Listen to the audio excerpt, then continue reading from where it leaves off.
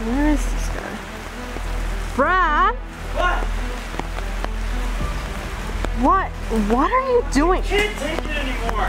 The son of a goddamn Rick. It's always beeping. It's always shitting everywhere. Beep, beep, beep. Wake up. Feed me. Can't, right? Tell nobody about this. No one will ever know. Hey, I'm Brad with MobileSyrup, and let's find our way back to the beginning. This week, I spent some time raising my new virtual son, Rick, and a few other versions of him that we're not gonna talk about. When I first got my hands on this new Tamagotchi Pix, my first reaction was, this looks like a roll of Hubba Bubba gum. And my second one was just a healthy dose of nostalgia. It brought me back to recess in elementary school, playing with my friends, and innocently raising Tamagotchis with my sister and my cousins. But moving on from that, I started fresh this year with this new thick brick of a virtual pet, and sadly, I don't think I'm gonna be looking back as fondly on this Tamagotchi experience as the one I had when I was 8. If you've played with a Tamagotchi before, the core concept of raising your own cute little virtual pet is still here and plays out pretty similar to how you likely remember. Your Tamagotchi gets hungry, you feed it. It gets sick, you feed it medicine. It's bored, you play a game, and so on. You raise it until it dies, and you have a new Tamagotchi to replace it. This formula is pretty much unchanged, so this is a positive for sure. Beyond that though, the new 64-bit graphics are probably my favorite part of the Pix. The screen could be a little larger, but for the most part, it's a luxury compared to the old black and white 8-bit version.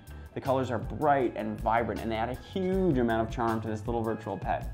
Every location you go to is a fun, detailed set with lots of colors, and all the little items are cute Tamagotchi designs with like eyes and bills, and you can't really understate how much charm this adds to the game, but everyone I showed it to loved the new art more than anything else. This style is also on the Tamagotchi On, but the Pix has a few new career and design elements that I think really take advantage of the new game engine. And that's about it for the pros. So unfortunately, we've got to talk about the Tamagotchi Pix's shortcomings. Shortcomings.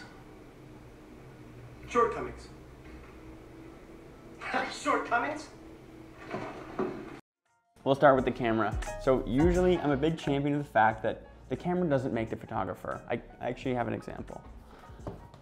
I took this picture when I was like 16 on an iPhone 4S, and it might not be the most original photo, but it's blown up to this size and it looks sweet. So up until now, I was really believing that any photo could take, or any camera could take a good photo.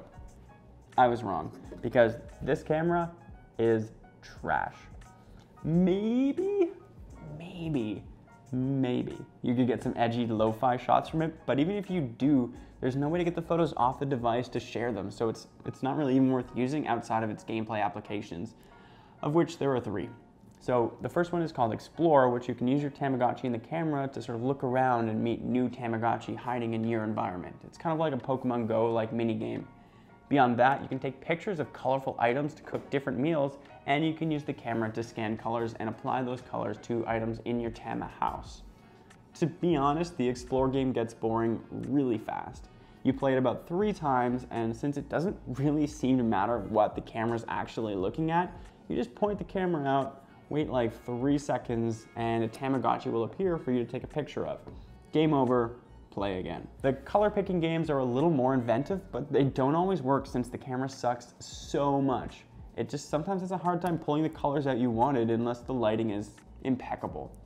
Man, I don't even want to get started on this because it's really annoying, but beyond that, the weird touch capacitive buttons on the front suck a lot. Usually Tamagotchis have these little rubber nub buttons, but these ones are just little touch zones.